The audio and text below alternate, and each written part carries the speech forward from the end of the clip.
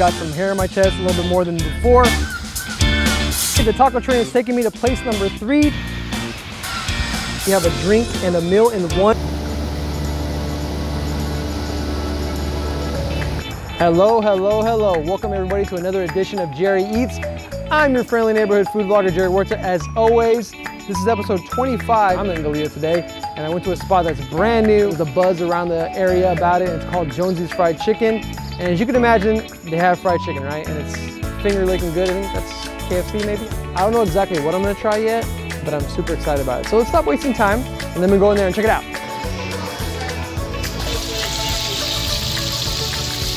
I got 3 sandwiches and I'm super excited about them. The cool thing is there's a wide variety of sandwiches and options on this menu. First things first, I'm gonna try out the Nashville hot cod. So you have that Nashville hot sauce on there, which is amazing. Then you have the actual fried awesome fish. They go very well together. I've actually never had a Nashville hot fish sandwich before, so this is a new one for me. Definitely great. It gives you a little bit of everything you want. So the crunch from the fish, you get lettuce, which is also very crispy. And then you also have the pickled peppers, the spice, and then mixed with the tartar sauce to have a little bit of a contrast there. The Texas toast, which soaks up that sauce, doesn't get soggy and makes a big difference as well. So the crunch from the toast, the crunch from the lettuce, the awesome friedness of the cod, and the sauce with the Nashville heat makes a big difference. Let's move on to option number 2, which is the JFC original. The first thing you taste with this is obviously the fried goodness, which this time is actually the fried chicken. Very good. Fried to perfection, buttermilk battered. Got the lettuce in there, which provides that crunch as well.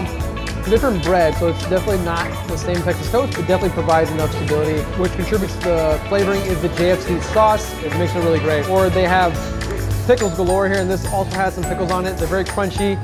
I do love pickles. They have some spicy options, they have regular pickles. Like I said, try those out if you come out here, very, very good. So now let's move on to option 3. Yeah, there's a lot of greatness here, so I'm gonna try this one. This one has me pretty excited. This one is called the Georgia Peach. It's not just 2 thumbs up. If I had more than 2, I'd give it maybe 3. If you're a fan of salty sweet, this is the move for you. It has the fried chicken, like I said before, that's the main event in all these sandwiches. Then you have the peaches in there. A little bit of sweetness there. Like I said, I'm a big fan of the salty sweet mixer. You have the sweetness with the peaches. You have the crunchiness with the chicken. The bread is a biscuit, which I love a good biscuit. So this biscuit is nice and soft and cooked to perfection. And then finally, to put it all together and make it an awesome combination is the hot honey on there. You have a mix and mesh of flavors. 3 or 4 thumbs up. If I had more thumbs, I would give it to it. Okay, so I'm gonna stop talking. Right? I'm gonna finish eating this food, and I'll see you all at the next spot. See you soon.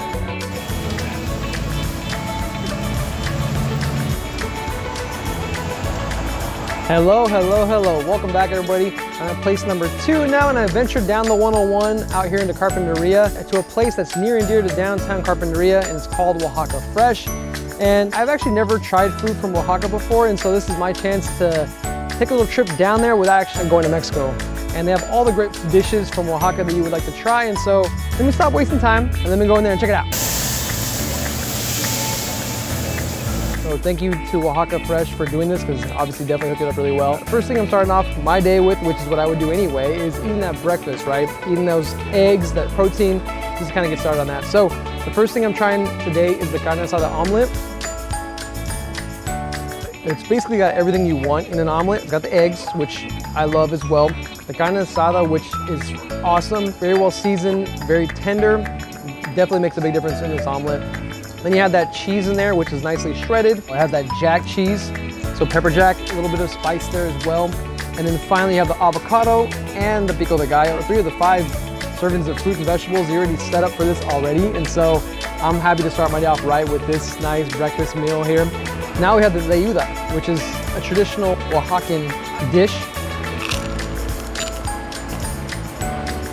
There's definitely a lot of different flavors mixed together in one, and automatically taste the crunchiness from the tortilla, which is really good. It's huge, as you can see. Then you have the black beans, which provide a little bit of that protein as well. And obviously you can't have any Mexican food if you don't have beans and rice. So I got my beans here, great. It has the fresh cheese, which is great with some beans mixed together. That's always a good time. The cabbage, the grilled chorizo, which I'm a big fan of chorizo. A little bit of spice is always a good time. So That's not all it's there though. There's grilled beef, which is also great, and then you have the pork as well, which is seasoned awesome. The pork marinated, really, really good. It's like a tostada on steroids. Let's move on over to dish number 3. If there was like a bunch of bands coming, this is the main event here. This is the molcajete. This whole dish is just really, really good. Definitely 2 thumbs up with this one here. First of all, this is the meats it has, which is, like I told you, any Mexican dish has a bunch of meats in it.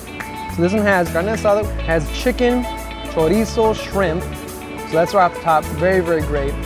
The nopal, which is the cactus, very good, cooked to perfection. Queso fresco, which is awesome. You want to have that good cheese in there, also to complement the rest of the meats. And then you have the avocado, which, like I said before, if you're not having those healthy fats from avocado and you live in California, what are you doing? Try the avocado, this is definitely good.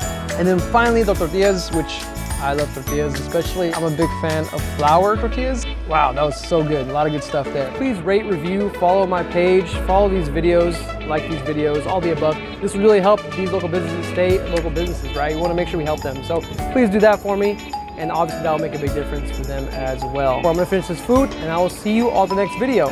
See you soon.